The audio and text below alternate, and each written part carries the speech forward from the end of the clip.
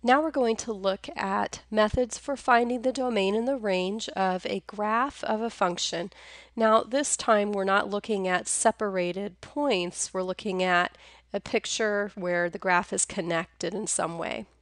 Now in the first graph on 13, it has a closed-in point. It's like a starting point for the graph, and it's located at the ordered pair -2, 1. And then the graph kind of goes up to a high point at 0, 5, and then it goes back down, and it has an ending point that is an open circle located at 3, -4. But in between -2, 1 and 3, -4, it's connected.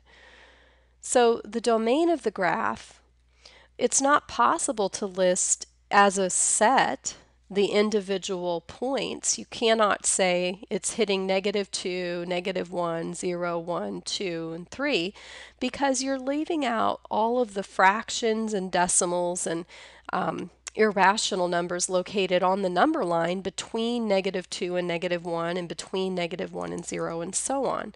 So it's impossible to list all of those individual numbers. So when it's connected like this, we list the domain as an interval. And the interval goes from the lowest value in the domain to the highest. So the lowest value in the domain corresponds to the leftmost point on the x-axis. So it starts at x equals -2. And then you put a comma, and it stops at the open circle, which is at x equals 3, and it's connected all the way from that -2 to the +3. Now you need to choose either to write brackets or parentheses around those values. When a point, an ending point on a graph is closed in, then you lock in that point on the domain with brackets. So brackets are used for defined closed-in endpoints. If you have an endpoint that is open, that means that that's a hole in the graph. It is the ending position, but it's not included in the domain. Then we use parentheses. So brackets locks it in and it's defined. Parentheses is for open circles, or if it has no ending in the domain, like maybe it goes forever to the right, then it would go to infinity, and that would also be an open-ended interval, so you would put parentheses on that. Okay, so the domain goes left to right for the x-axis. The range of the graph is your vertical position, going up and down. Again, it's connected, so we just want to locate the lowest value in the range and then the peak or the highest value. So the lowest coordinate on this graph corresponds to -4 on the y-axis. And then the graph goes up, up, up, up forever until it hits the high point at 5. So -4, 5 is the range. At -4, it's an open circle, so we put parentheses around that endpoint. At 5, we don't see an open circle or a closed circle, but it is just a normal point on the graph. So when we have normal points on the graph, we do brackets because that point is included in the range. So the only time you'll use parentheses for a number is if that number is an open circle point. Our next graph has an open circle beginning point located at the ordered pair -5, 5, and then it kind of goes down and it ends at the ordered pair 5, -2.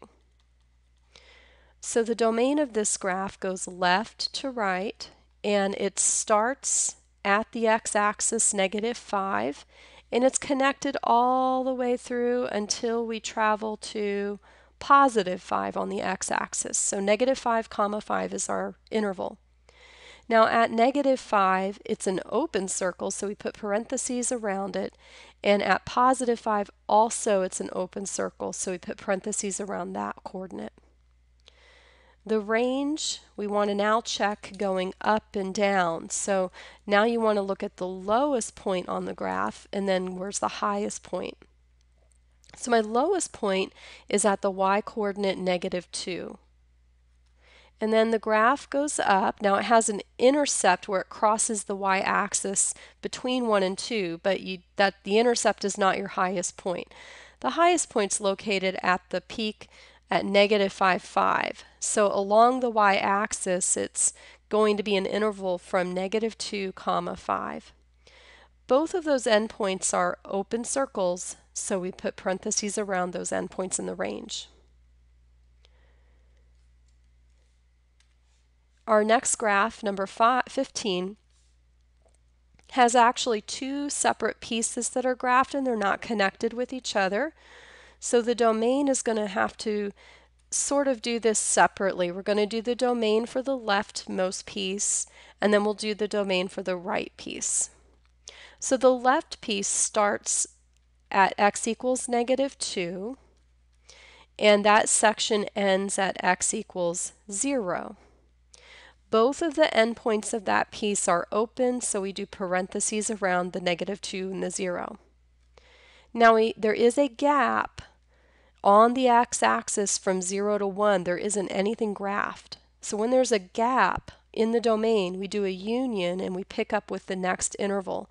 So our next interval starts at x equals 1 and it stops at x equals 5. Both of those endpoints are open, so we put parentheses around those. Okay, so the range is now going up and down. So locate the lowest point for either of these sections, and the lowest point is at the ordered pair 0, -1. So -1 is going to be the beginning of our interval for the range. Now as I travel up on the y-axis, I'm looking at that leftmost piece, and that's graphing all these y-coordinates up to y equals 3. But there isn't any gaps between 3 and 4 because 3 and 4 is graphed by this other section of the graph that's traveling up.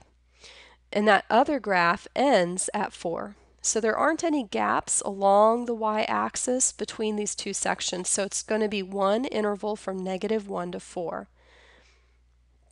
Both of these endpoints are open circles, so we do parentheses around them.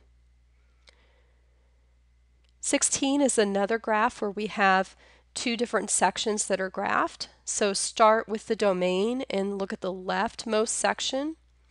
And it's going to begin at -1 on the x-axis.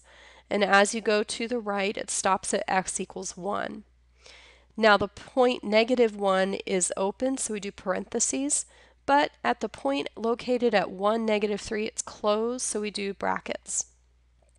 And as I travel left to right, there's a gap between where 1 is and 3 is. So since nothing is graphed there, we're going to do a union, and so the second interval is going to pick up where x equals 3, and then this piece goes all the way to x equals 5. So 3, 5 is the second interval. Both of those endpoints are locked in closed points, so we do brackets around those endpoints 3 and 5. Now for the range going up and down, locate the lowest point for both pieces, and the lowest point for both pieces is located at a y value of -4. So the interval for the range will begin at -4. Now as you follow that piece up, it's covering the y-axis all the way up to 2. And it also overlaps that other piece, so they have the same y values. So one interval for the range is going to be from -4 up to +2. Both of those endpoints were locked in closed circles, so we do brackets around those values.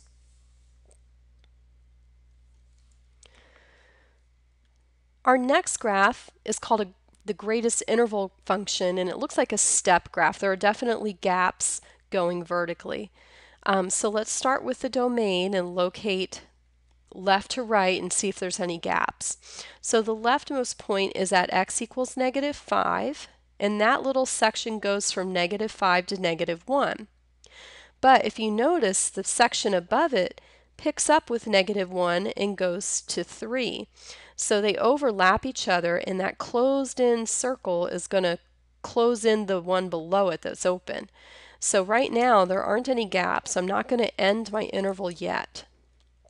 So it starts at -5, it's going to the right, following that section, and then it ends at 3, but the piece above it has that same position at 3, and it continues the domain up until 7. So the domain is going to have one interval without any breaks or gaps from -5 to 7.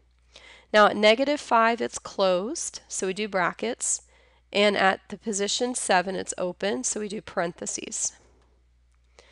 Okay, for the range, locate the lowest value, lowest point, and that's going to be at -4.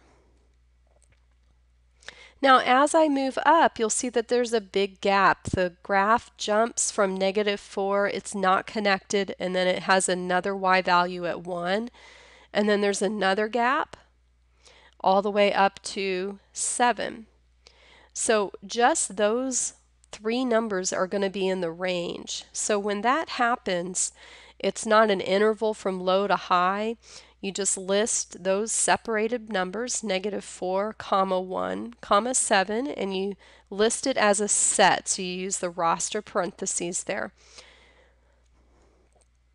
18 is a line. It's a horizontal line going left and right forever. So the domain of this graph covers all x's and on the x-axis to -infinity to +infinity. So the domain is -infinity, +infinity. We always do parentheses around the infinity symbol. And then the range going up and down, well, this graph only hits one y value of -2. So when it's a single number or it's single values that aren't connected, you use the roster parentheses for that.